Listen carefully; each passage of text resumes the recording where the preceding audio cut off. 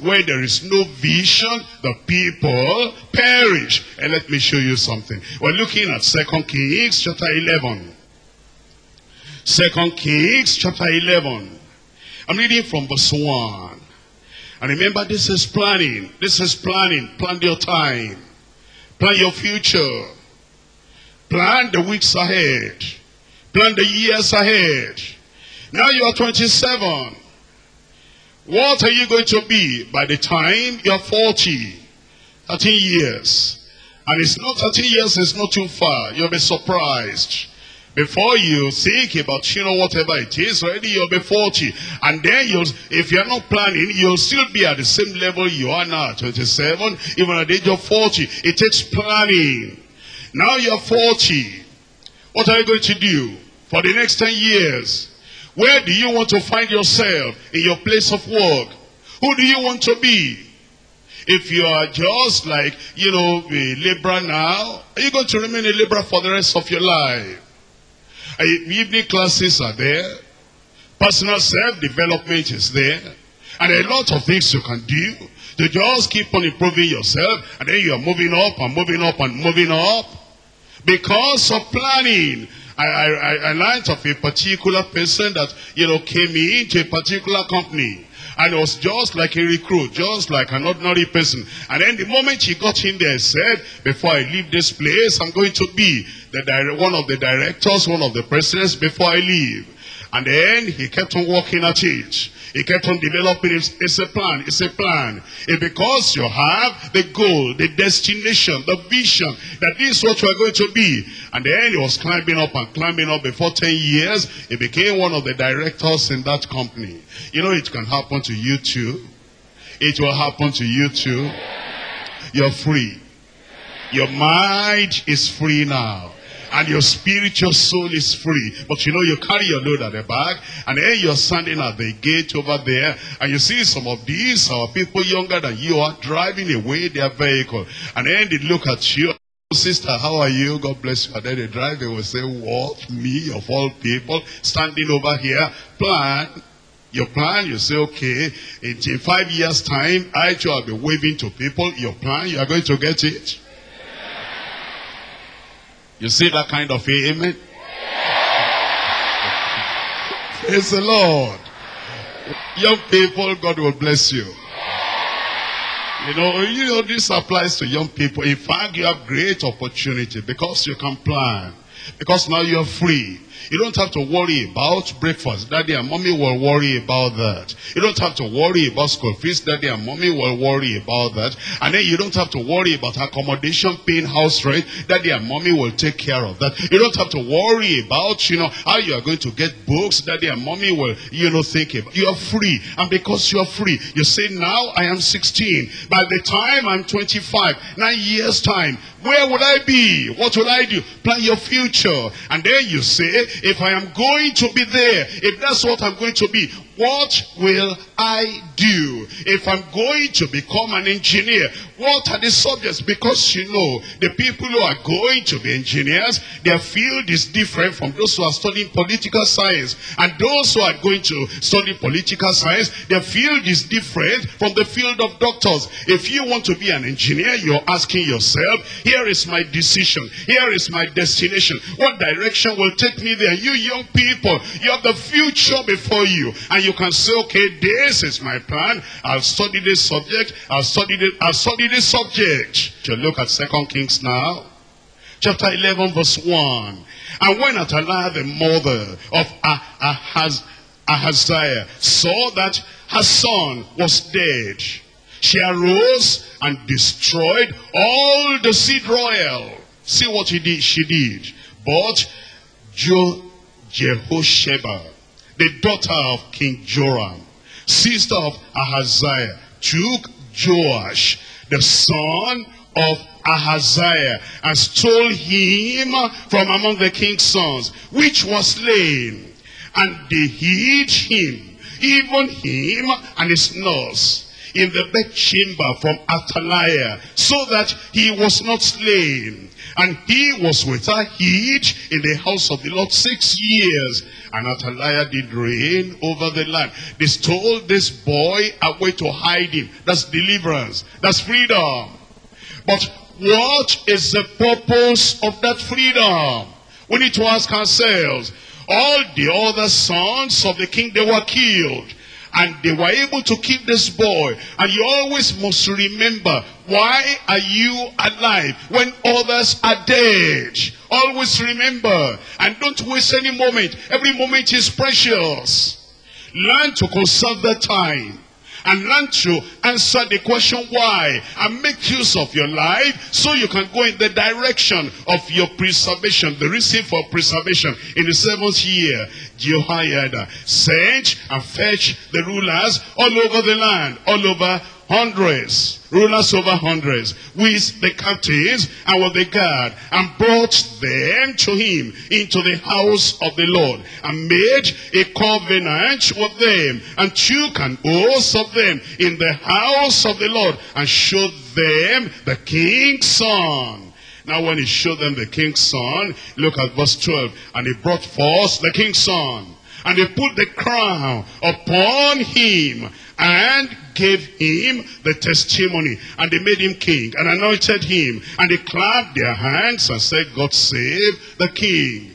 Now the question is, all those 6 years that they kept the boy. And the nurse was with the boy. What were they telling the boy? You are free. Because you are ready. Prepare yourself. All those 6 years he was in hiding. He was planning for the future. He was training for the future. He was developing himself for the future. Develop yourself. Prepare yourself so that you will not be in 6 years' time what you are today. And if that is going to take place, what do we need? Focus and concentration. I come to point number 3. The power of focus and concentration. The power of focus and concentration. What does concentration mean? It means to choose a job, a profession, a goal, a destiny, and you stay at it. You stay at it. You see, there are people, they start and they meet any difficulty. Then they quit. Don't quit. Focus has power. Concentration has power. The power of focus and concentration. And you know, maybe you've heard this before. They say, anything was doing. Again? Okay, I'm going to change it for you now. Anything was doing is was doing poorly at first. Anything was doing is was doing poorly at first. Yes, you'll do it well later. It's by repeated practice you're going to do it well. It's by concentration and focus you're going to do it well. Did you learn how to ride a bicycle? The first time you started learning how to ride bicycle, for you to look ahead and to hold the handle and then to hold the brakes and then to pedal and then to keep straight, you know, you'll be wobbling. But you kept at it, you kept at it, you kept at it. That's how you are doing it well now. Have you learned how to drive a vehicle? The first time you try to learn how to drive a vehicle, you know, you are holding the steering, you put on the ignition, you are looking ahead, you are watching the mirror, and then you put your leg on the accelerator. It's clumsy, it's difficult. And then, but you did it again, and did it again, and did it again, and did it again. And it's by repeatedly doing it. Now you can, you know, you can be listening to a cassette and driving. You can be talking to somebody and driving. And you can, you know, look at a particular place. And you know whether it will take you or not. Because you've done it over and over and over. It's focus and concentration.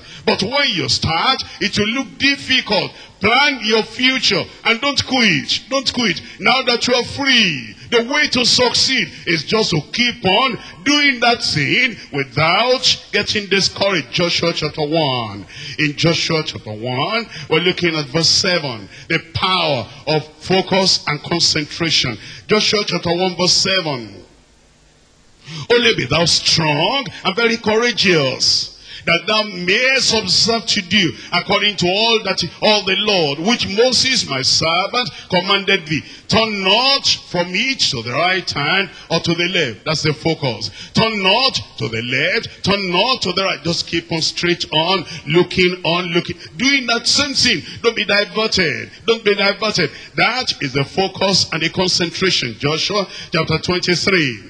Joshua chapter 23, reading from verse 6. Be ye therefore very courageous, to keep and to do all that is written in the book of the law of Moses, that ye turn not aside therefrom to the right or to the left. When you get started, keep on moving. You fail, get up and do it again. You don't succeed, get up and do it again. And you're going to find eventually you will succeed. I said you will succeed. And think about it. God is on your side. Christ is living in you. And the wisdom of the Holy Ghost will not be denied for you. And the vision to get it done, you are going to have. And the courage to keep on moving, you are going to have. Unbelieving unbelievers, they try and try and try again. And if unbelievers can stay at it, they don't have Christ. They don't have the promises of God. They don't have the Holy Ghost. They don't have sanctification. They don't have holiness. They don't have freedom. Even with all the hassles and all the struggles in their lives, some of them still keep their head above the water. And we, with all our advantages, the freedom, the forgiveness, the salvation, the sanctification, the holiness, the brain, the mind, the Holy Ghost, the power, the name of Jesus, the possibility of prayer, everything that we have got. If those who don't have Jesus, if they're able to make it in life, you will make it. 2 Kings chapter 22. 2 Kings chapter 22. I'm reading from verse 2. In 2 Kings chapter 22 verse 2. And he did that which was right in the sight of the Lord. And he walked in all the way of David his father, and turned not aside to the right hand or to the left. Other people before, just focus. Focus and concentration. Proverbs chapter 4. In Proverbs chapter 4, reading from verse 25. Proverbs chapter 4, verse 25. Let thine eyes look right on. Let thine eyelids look straight before thee. Ponder the paths of thy feet. Let all thy ways be established. Turn not to the right hand, nor to the left. Turn not to the right hand, nor to the left. And what the Bible is telling us is, sometimes you start doing something, and then you say, this is tough. I think I will quit and go and do another thing. You are turning to the right or to the left, but it says, don't do that. Stay at it. Keep on doing it. And you will see that eventually you will make. There's nothing in life. There's nothing in life that you cannot succeed in. Sometimes some people, they don't understand. They said, I didn't go to school. And because I didn't go to school, there's nothing there's a lot you can do. A lot you can do. Now you're free. And you're free from shame. And you can do anything and everything. Let's say, for example, you look at, some offices. You go to those offices. And you see their premises are dirty. And then you say, nobody's thinking about cleaning the offices. And then you appeal to the director there. You say, looks like you're not telling them you people are dirty. You don't have understanding of, hygiene and cleanliness. You say, I can make your environment more beautiful. That the people who are coming here, they would like to come. They would like to come and do something here. Oh, and they say, that's all right. What are you going to pay for that? And then they give you, it may be a little amount of money. You go there, you clean. Then you go to the next office. You say, a cleaner, professional cleaner. What you call yourself is what people take you to be. I'm a professional cleaner, and I'm already working in that office that enjoying my services. Can I help you? We'll be looking for somebody like that, and then you clean their offices, and then you clean. Then you have a card, the director of a cleaning company. And then you meet anybody, and oh, who are you? Oh, I'm, Mr. So-and-so. I'm the director of, this Emmanuel cleaning company. And then, you give the card to him. Oh, and he says, I've been looking for a job. I can employ you. Then you become an employer. And then you say, you clean offices 1 to 5. And then you are cleaning the others. And you keep on giving out the director's card. By the end of 1 year, you'll stop cleaning. And then you have people just cleaning for you. And you are getting the money. And then part of that money, you are paying salary to other people. Now we're free. And we can do something.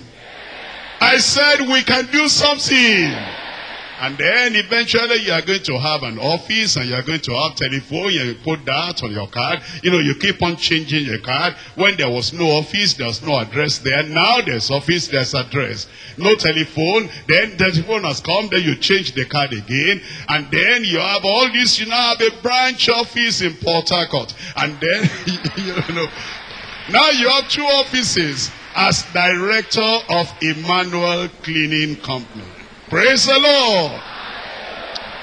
But you don't get discouraged. You just plan your future. And you just know that by the grace of God, this will be done and this will be done. You set your face like a flint. In Isaiah chapter 50 verse 7. Isaiah chapter 50 verse 7. It says, for the Lord God will help me. Can I have an amen?